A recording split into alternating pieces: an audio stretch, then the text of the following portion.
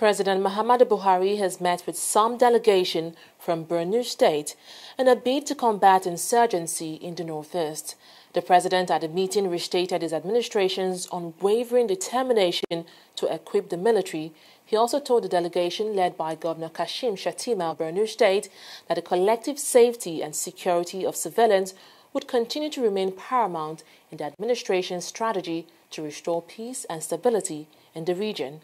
Onya Adekunle has the rest of that story. For the past 9 years, Nigeria's northeastern Borno state has been battling Boko Haram insurgents, and despite the heavy presence of military personnel and the launch of various military operations, the insurgency has continued to persist. At this meeting with President Muhammadu Buhari, the state governor Kashim Shettima recounts the most difficult spell and efforts to curtail the insurgency. Borno State suffered its worst times between 2013 and 2014. In that period, Boko Haram abducted our children, attacked and took firm control of 20 out of the 27 local government areas of Borno. In these 20 local government areas, they established caliphates and put in place sovereign administrators who strictly impose tax systems and violent laws. They abuse our young daughters. They force young men to join their fighters. They turn all men and women into domestic slaves, and they publicly executed parents in the presence of their own children and wives for allegedly offending laws that are even alien to the religion of Islam itself. While administering our 20 local government areas, Boko Haram operated from council secretariats in headquarters of local government areas and lived in palaces of traditional rulers, military barracks, and police stations. On the other hand, from 2015 to 2018, the Nigerian military, with you as commander-in-chief, was able to liberate all the 20 local government areas hitherto under Boko Haram sovereignty. With these successes, the Borno State government was able to rebuild more than 30,000 homes in various communities with all public facilities restored. With Mr. President's leadership, many of our hitherto displaced brothers and sisters, including some of our traditional rulers, voluntarily returned to rebuild communities in 14 local government areas, including Bama. Mr. President, I recollected all this for the sole purpose of establishing the irony in our visit today.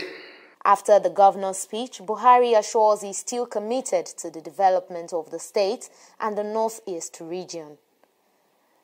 Maybe this time we'll go back, we start from Gombe, where again gas has been discovered. So there was what they call Benue Trow and to Delta, all that feasibility studies, has been done, and the prospect is that there can be petroleum products, and that I believe will help to stabilize Nigeria. I'm very pleased you have decided to come and see me.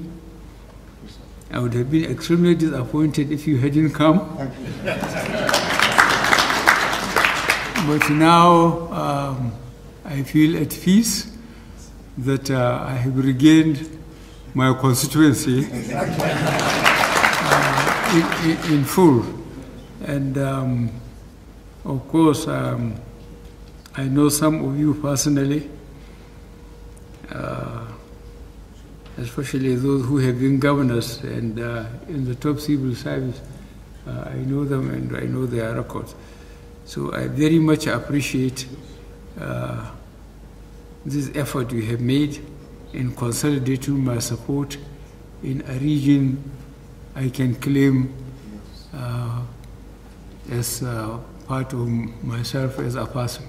The Borno State delegates are also led to the visit by Senate leader Ali Ndumi.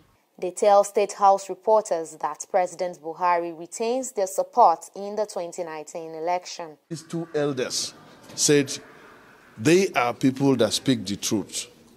I'm sure that somebody like President Governor Goni, this is the first time he's stepping in here, I think for a very long time, 5, 6 or 7 years. Yes. Finally, God has helped us. And you know, God is always with the truthful. That these people have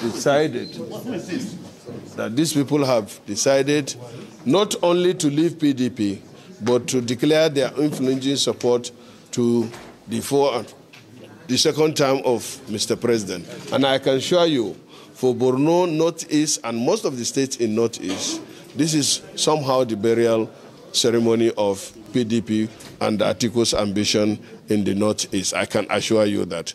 Buhari, who is seeking a second term in office, has promised to completely eradicate the insurgents if elected again.